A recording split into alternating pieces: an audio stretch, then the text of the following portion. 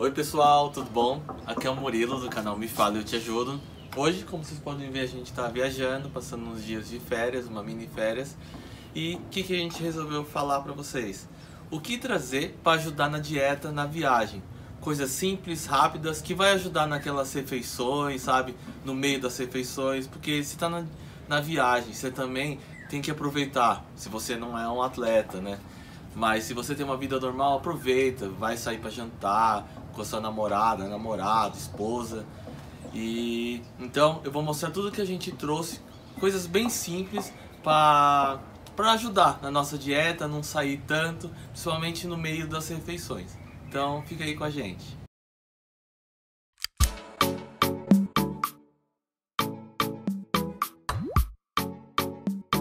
Agora voltando já com tudo aqui na mesa, eu vou mostrar tudo só que separado por macronutrientes, tipo proteína, carboidrato e gordura. De proteína, a coisa mais básica que a gente trouxe para facilitar, às vezes quando a gente viu que não conseguiu bater as proteínas do dia, ou por exemplo, não deu tempo de tomar o café da tarde, já pega e faz um shake, a gente trouxe o whey protein. É a coisa mais simples, mais básica, mais rápida, boa, né? Então, isso facilita muito. Eu acho que vale muito a pena vocês levarem nas viagens. Eu não trouxe albumina, porque a albumina é um pouco mais difícil de diluir e às vezes quer ser bem rápido. Então, a gente trouxe o whey protein como fonte de proteína. Como fonte, as coisas que a gente precisa ter sempre. A gente trouxe creatina, a gente deu uns dias de descanso, mas continua treinando, então a gente continua consumindo as 5 gramas de creatina. Então, creatina a gente trouxe. Trouxe uma vitamina C, tá aqui dentro. Aqui dentro, como a gente para não trazer todos os potes, e tinha esses potinhos que a gente deixa guardado, aqui dentro a gente trouxe o multivitamínico, que a gente toma todos os dias. E também para os dias de treino a gente acabou trazendo cafeína. E tá aqui dentro. Como fonte de gordura boa, a gente trouxe a farinha de amendoim, que aí eu coloco no shake, assim, para tomar. E a castanha do Pará. Eu não sei se vocês conseguem ver aqui na embalagem. Aqui a gente colocou em outro saquinho para proteger. Esses daqui, vem o saquinho já separado, numa quantidade. A gente pede, tipo, 200 gramas. Tudo no armazém. Aqui foi no Armazém São Vito, mas em qualquer zona cerealista, porque sai bem mais barato do que a gente comprar esses potinhos no mercado, né? E como fonte de carboidrato, a gente trouxe o biscoito de arroz, porque fica como um snack, é muito mais fácil para comer.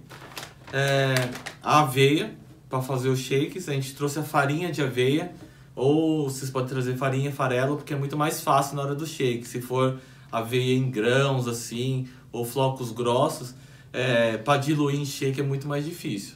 E a farinha de arroz, além da banana, que aqui a gente compra no mercado e vai comendo. Então essas são as nossas principais fontes de carboidrato. O que tem acontecido? Como a gente está fazendo o café da manhã, a gente faz o café da manhã fora, o almoço e a janta a gente está comendo fora, o que quiser, o que tiver na vontade. A gente está de férias. Normalmente, quando você come fora, a quantidade de gordura no alimento é muito alta. Até o mesmo arroz não vai ser o arroz que vocês comem em casa. Então, igual, por exemplo, para Sabrina, que na parte da dieta dela, o carboidrato e a proteína não são altos, então normalmente ela acaba nem utilizando esses a mais.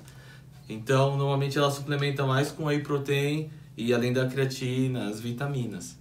O meu, como acaba faltando com as alimentações que a gente faz, eu tenho utilizado muito esses daqui. Principalmente os carboidratos. Porque a fonte de gordura acaba estourando às vezes nas refeições. Mas o carboidrato tem me ajudado muito para conseguir.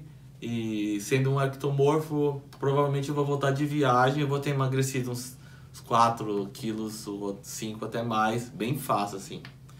E aqui, por exemplo, onde a gente tá ficando, foi pego no Airbnb, é um local muito bonito.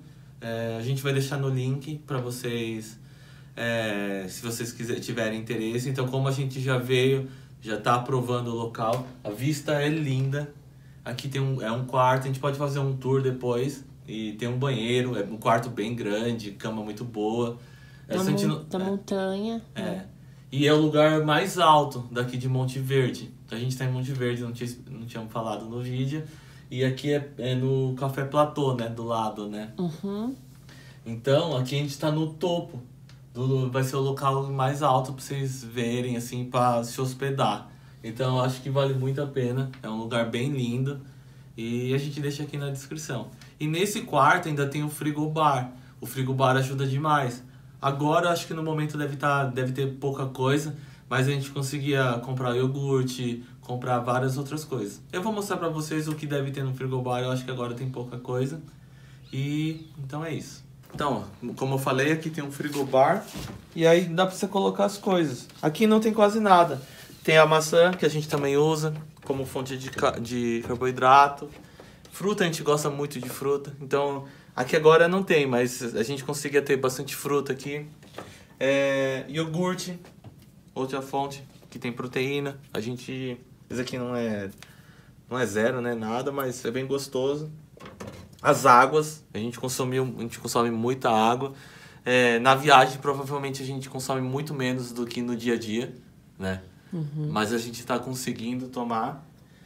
Aqui é um pouco frio, aí dificulta um pouco para beber água. E também energético. A gente deixa uns energéticos também para tomar. Esse aqui é o que a gente mais gosta. É o Monster branco. Vocês gostam desse energético aqui? Nossa, eu amo esse daqui. É o mais gostoso. É o que menos tem gosto de energético, né? Dos sem açúcares, com certeza. E para mostrar as coisas de realidade, ó. Isso aqui é uma pizza que sobrou, mostrando que a gente é uma pessoa real mesmo, a gente come essas coisas. Sobrou 3 pedaços de pizza, a gente acabou ficando aqui, a gente ainda nem comeu. É de frango com catupiry, então tem frango. E outras coisas, ó, que tipo, a gente come mesmo. Tá de férias, tem uma traquinas. Bem equilibrado. Tá bem equilibrado. São fontes de carboidrato. E tem um bebezinho. A Sabrina ama um bebezinho, a gente comia Ana Maria. A gente comeu uns Ana Maria no carro escondidas. A gente nem comentou. E achamos um bebezinho que ela gosta. Mas uma coisa que é engraçada, gente, que já começa a fazer falta o arroz e feijão que a gente tá acostumado, a dieta né? Mesmo. A dieta, porque a gente acaba acostumando, é impressionante. Aí a gente acaba buscando, né, amor? A gente acaba buscando lugares que no almoço e na janta que tem uma quantidade de proteína boa, né? E mesmo que a gente saia um pouco do que a gente tá acostumado, mas o corpo já começa a sentir falta. A gente tá comendo coisas bem livres, desde a gente comeu fundi. Se vocês quiserem ver essas coisas, vai estar tudo no Instagram, né? A gente vai fazer um vídeo também. A gente vai fazer um vídeo mostrando, fez. Mas aí a gente, nas refeições livres, a gente também tenta colocar coisas que tenha tudo. Tem a proteína, tem carboidrato e que a gente queira comer. Por exemplo, a gente comeu picanha, a gente comeu fundi, né? Muita coisa. É um monte de coisa. Na verdade, que a gente comeu bastante. Então, pessoal, eu espero que vocês tenham gostado do vídeo. São dicas, um vídeo bem rápido, mas são dicas que às vezes podem ajudar você que está começando nessa vida de treino, musculação ou atividade física, dieta. Tá tentando começar, faz de conta que você começou a dieta faz 3 meses.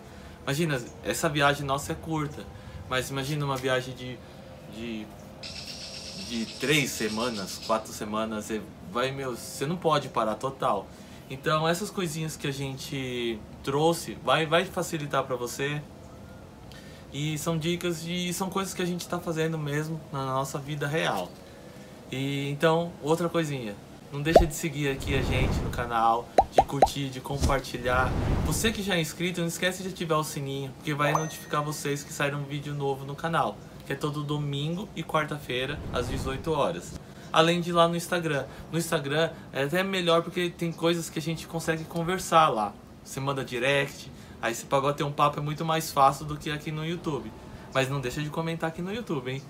E então é isso. Então eu espero muito que vocês tenham gostado. A gente pode fazer... É a primeira vez que a gente coloca mais nossa vida um pouco mais pessoal, né? Sem ser só dicas. Então se vocês querem ver vídeos nossos, estilo vlog, ou mostrando nossas viagens, nossa vida real mesmo, comenta aqui. Então até a próxima. Tchau. I've seen a lot of change, been through a lot of pain. Some things are not the same as they were a year ago, but all will be okay. I move on each and every day.